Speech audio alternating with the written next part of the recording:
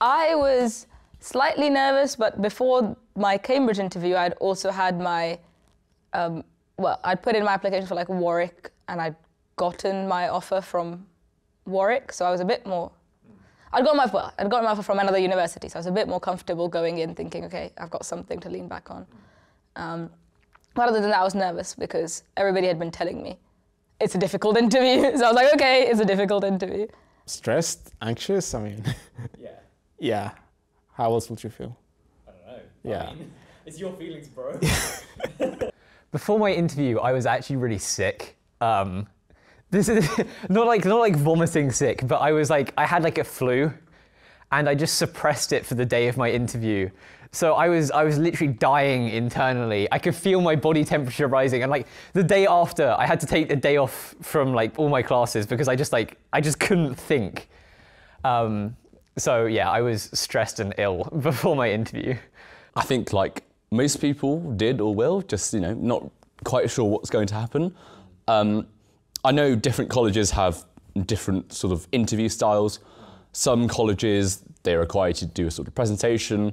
Others, like my college, care only about technical questions. They didn't even ask me about my personal statement. So yeah. I was really not prepared. No. I felt unprepared, even though I did everything, all the right steps. I got quite scared near the interview because, you know, you always hear that there's so many courses or you can pay people to prepare you extensively. And I also heard that people started preparing since, I don't know, since they finished their GCSEs. And I was always, because when you look for interview preparation techniques and resources, there are always these courses like that. So just looking at that, I thought, oh, perhaps people actually purchase these courses and they're way more prepared than me. So I had mixed feelings after the interview. So I applied to Trinity College, and Trinity College has 2 interviews. And the first one went quite well. I talked through some problems with the interviewer, and she was very like responsive and receptive to what I was saying. We worked through the problems. It worked really well, and I felt good coming out of that interview. So I was like, solid ground. Let's go into my second interview. And then I got like I don't know, the harsh reality of Cambridge slammed into me in the second interview, and I had no idea what I was doing.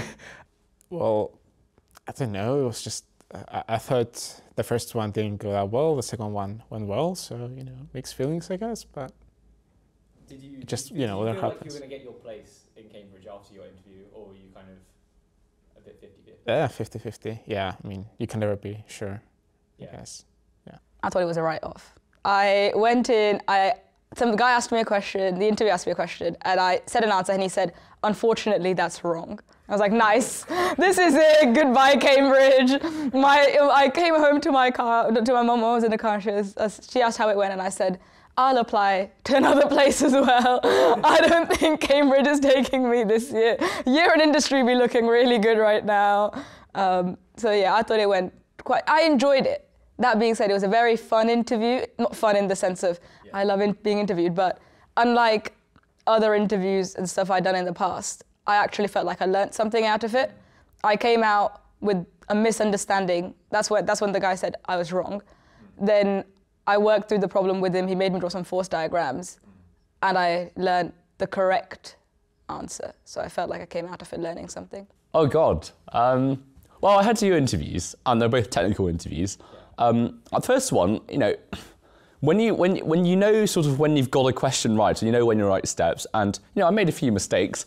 I think I failed to apply Newton's third law correctly at the first questions, and then my interview sort of stared at them and gave me the oh no, he's a bad candidate. That sort of vibe. But no, I think it was okay, and in fact the questions they asked I had not seen before. So don't think if you've gone through all the questions and the resources I mentioned earlier that you can ace it, because there are lots of problems and derivatives they can ask you. The second question was more sort of open-ended. It was more a thinking problem. I did so badly. I still have sort of, not quite nightmares, but I still, the image is etched vividly in my mind. I'm not going to tell you what the question was because, Do you think it's common for people to feel yes. In an interview? Yeah. My brother also applied here and he was crying after his interview. Different subject, but he got in. I just felt relieved because a lot of my time was going into preparing for the interviews. And I was like behind with my A-level work and stuff like that. So I could finally focus on studying for my exams.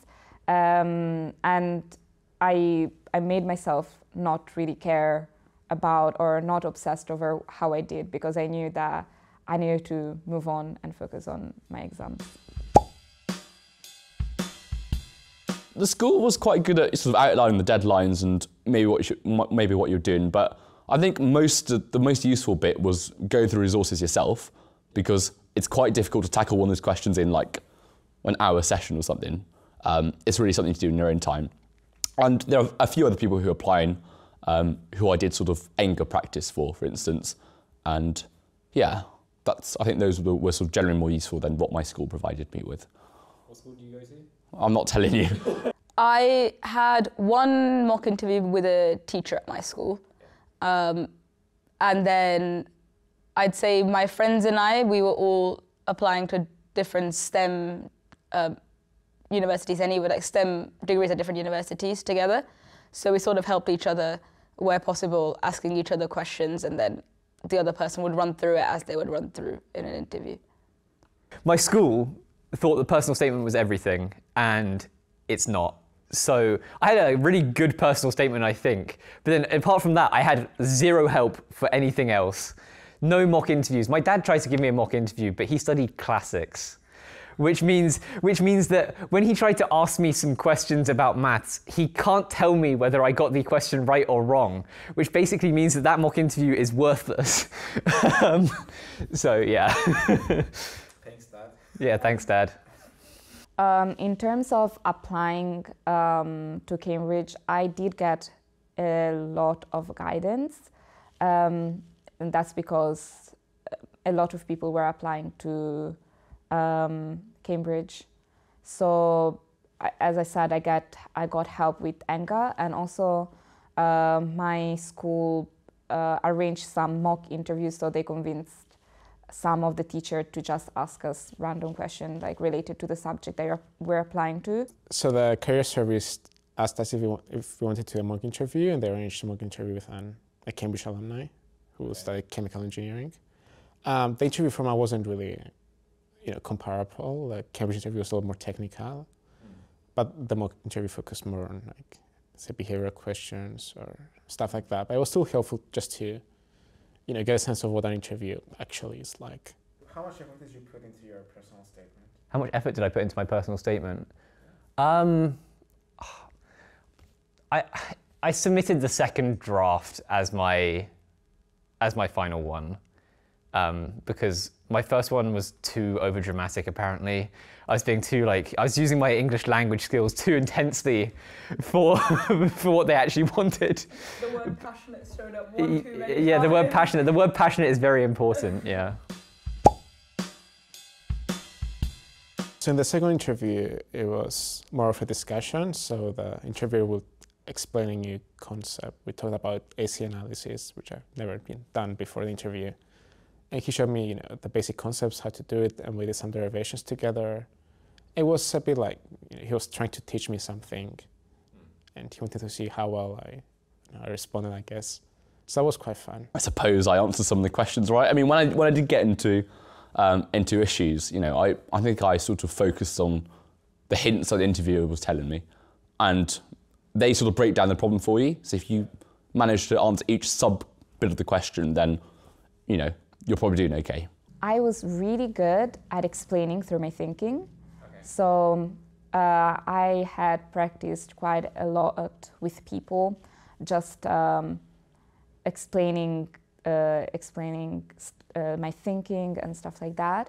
So I was very communicative, and I think that really helped, because as soon as you start talking to the interviewer, then they usually will also give you hint. They know where you're stuck. What went well? Well, what went well is my communication.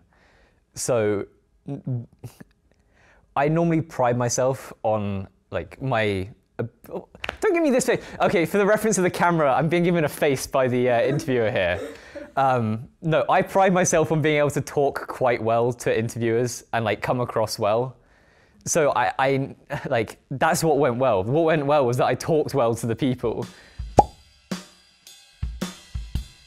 What didn't go so well was the fact that I was having to do maths on the spot. And as I mentioned before, I'm not a fast thinker. So this is like a real problem for me when someone's just like, oh yeah, just rearrange this expression to get the answer. I'm like, this is going to take me 5 minutes, please. What are you doing to me? In one of my interviews, actually my second one, it was more practical. I had to present a project, an engineering project that I did. Yeah. And they started asking me like very specific questions. I generally spent 15 minutes just not getting anywhere, and then they just gave me the answer that they were expecting me to give, and they just moved on. Just being nervous, I think. There's no point in cramming interview prep the night before. Just, you know, honestly, just relax, calm down, do yoga, meditation, I don't know. Anything that keeps you calm. Yeah. And I think that would have been beneficial. I got the wrong answer. I don't think he was that bothered about getting the wrong answer. I think I was bothered because interviews in the past had always been about getting the right answer. Yeah. But actually, he was more, you've got the wrong answer. I'll tell you why it's wrong. I'll give you the techniques to figure out why it's wrong. Can you tell me why you're wrong and what the correct answer would be? Yeah, sure. So Trinity has an interview test. You take an hour-long test right before your first interview. And it's 10 questions, you have an hour, but they're quite difficult. So I wasn't able to finish the entire thing. But then again, I don't think they expected you to be able to do the whole paper in an hour.